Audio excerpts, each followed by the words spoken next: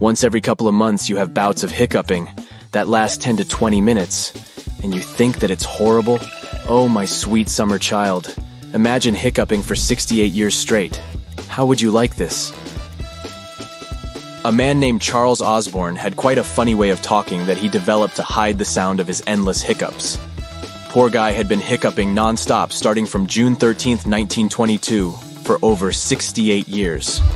So here's the story. Osborne was born back in 1893, and he started hiccuping after a small accident on a farm in Nebraska.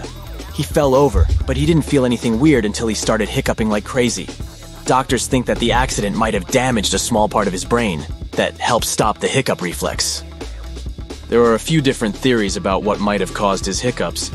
Some people think that he might have hurt his ribs during the fall, and that messed with his diaphragm muscle. Others think that he hit his head and had a stroke. Either way, he was stuck with the hiccups for all his remaining life. Can you imagine having 20 to 40 involuntary diaphragm spasms per minute for that long? By the time Osborne finally stopped hiccuping, he had probably done it about 430 million times in total during all his 97-year-long life. It was so bad that he saw a number of doctors, sometimes traveling quite far, but nobody could fix it. One doctor even tried to help him by putting him on a mix of carbon monoxide and oxygen, and it helped for a bit, but that ended up being a bad idea, since breathing in the poison gas wasn't a safe solution. Instead, Osborne had to learn a special breathing technique to minimize the hic sound that came with each spasm. He'd breathe in between hiccups and flex his chest a few times per minute to suppress the noise. It was still obvious that he was hiccuping since he'd heave and jerk, but at least it wasn't as loud. Osborne had been hiccuping for 56 years when he became famous by giving an interview in 1978. He said that he'd do anything to get rid of the hiccups, and that he didn't even know what it would be like to not have them. He was constantly sore from all the jerking and spasming. After speaking up, he got a lot of attention in the media.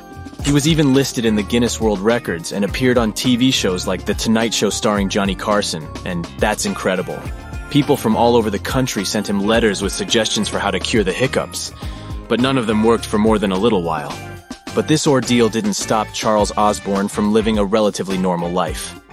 People knew him as a happy-go-lucky guy who loved cracking jokes and didn't talk much about his condition. He married twice and had 8 children.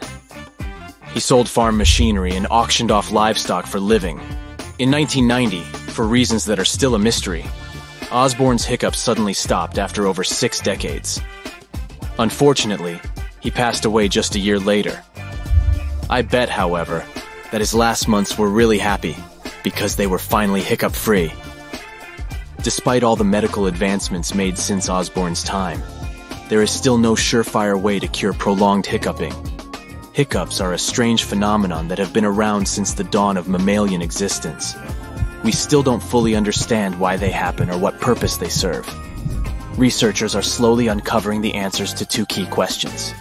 Why do hiccups occur in the first place? And how can we stop them? Hiccups are a reflex action, similar to the way your leg jerks when a doctor taps your knee with a hammer. This reflex is found in many mammals, from household pets like dogs and cats to larger animals like horses and rabbits. When you hiccup, a nerve signal travels from your diaphragm, which is the muscle located at the bottom of your lungs, to your brain and back again. This process is repeated multiple times, causing your diaphragm to contract and your lungs to expand. However, in the middle of the inhale, a reflex causes your epiglottis, which is a flap of tissue that sits at the top of your throat, to suddenly snap shut, creating the characteristic hic sound. This is how the sudden closure of vocal cords sounds. This cycle continues until the reflex is interrupted by something like holding your breath or drinking water. Hiccuping is caused by the phrenic nerve, which is a long and oddly shaped cord that goes from the chest to the diaphragm.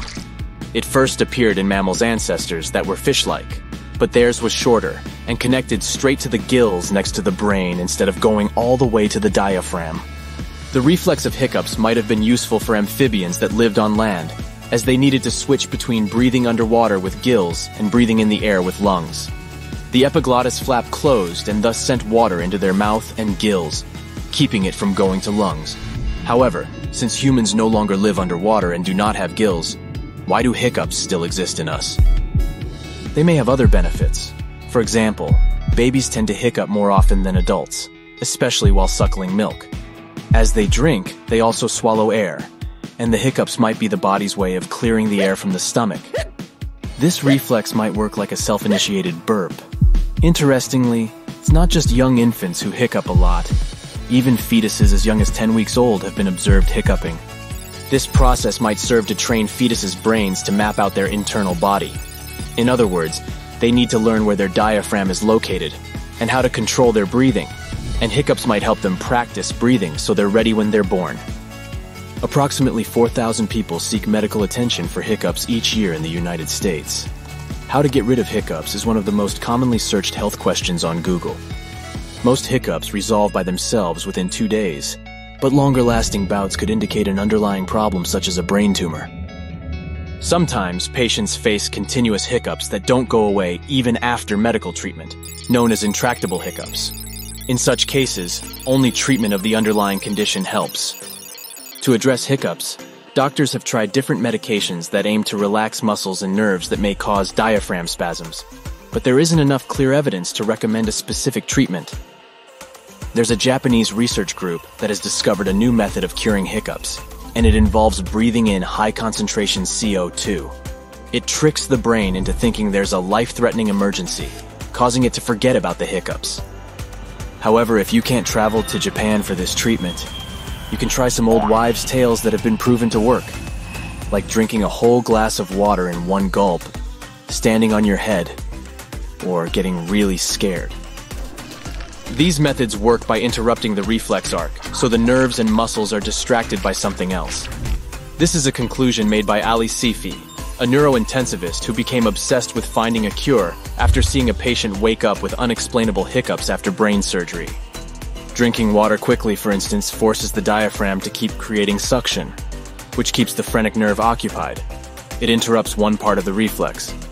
Similarly, getting scared, for example, activates the vagus nerve, which has a calming effect, thereby interrupting the other part of the reflex. Ali Saif has created a tool called the Hiccuping, which is more consistent than the traditional methods because it helps to combine both effects.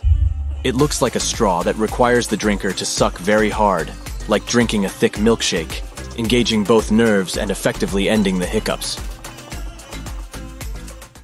That's it for today. So hey, if you pacified your curiosity, then give the video a like and share it with your friends. Or if you want more, just click on these videos and stay on the bright side.